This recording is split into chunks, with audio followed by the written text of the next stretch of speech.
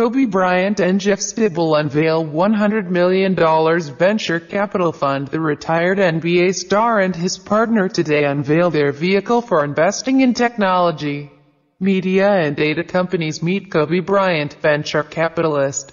The retired NBA star today unveiled his venture capital fund, a $100 million vehicle for investing in technology, media and data companies. Mr. Bryant, who turns 38 Tuesday, isn't going it alone. He is partnering with 43-year-old Jeff Stibel, a longtime entrepreneur and investor who was introduced to Mr.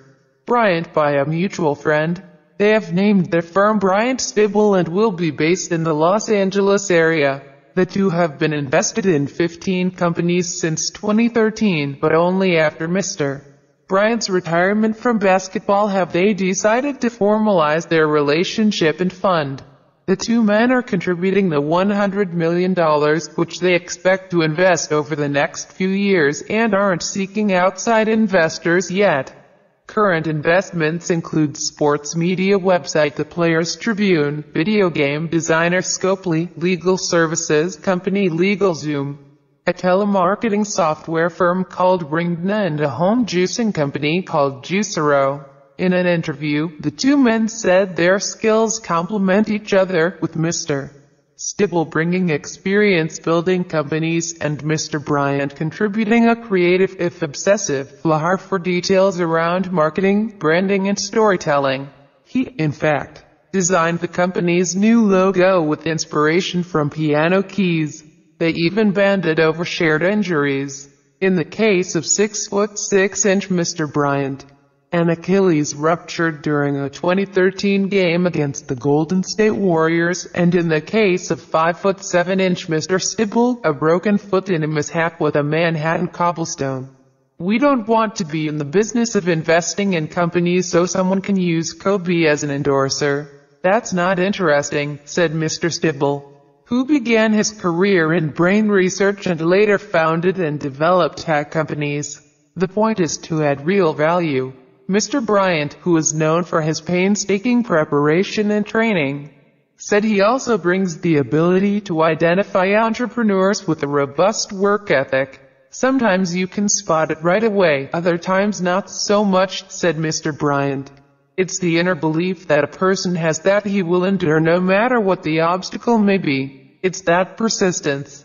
The entrepreneur doing what he or she truly believes in and truly loves to do. This summer he has been holding 6 a.m. one-on-one workouts with young NBA players to help improve their skills, and said he has a similar impulse when backing entrepreneurs.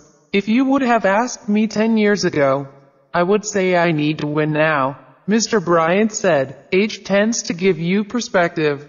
The most important thing I enjoy now is helping others be successful. I enjoy doing that much more. That's something that lasts forever, and hope they do that for the next generation. Many retired athletes are known for their powerful and often failed business ambitions. About 10 years ago, baseball pitcher Curt Schilling launched a video game company and raised money with the help of Rhode Island government agencies. The company filed for bankruptcy in 2012. Former Los Angeles Laker and ex-Bryant teammate Shaquille O'Neal has also made a number of investments in technology and entertainment startups. Perhaps the most similar comparison is to New York Knicks Carmelo Anthony, who started Melo 7 Tech Partners for largely early-stage tech investing. Mr. Bryant said he doesn't view himself as a rival to those players. I think it's interesting that the immediate reaction from people would be competitiveness between myself and others. I'm more interested in how I can help Shaq, Melo, Anthony, or NBA player Andre Iguodala. And is the world ready for another athlete alighting into the business world? At least one venture capitalist, New Enterprise Associates John Sakota, says there is room. Mr. Sakota worked with Messrs. Stibel and Bryant in their investment in sports website Players Tribune. There are a lot of similarities between trying to build a career in sports with longevity and in business, too. Athletes are taken incredibly seriously by entrepreneurs, adds Mr. Stibel.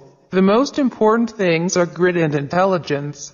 You have to have that passion that you can succeed. The business and idea will change over and over again, but the entrepreneur persists.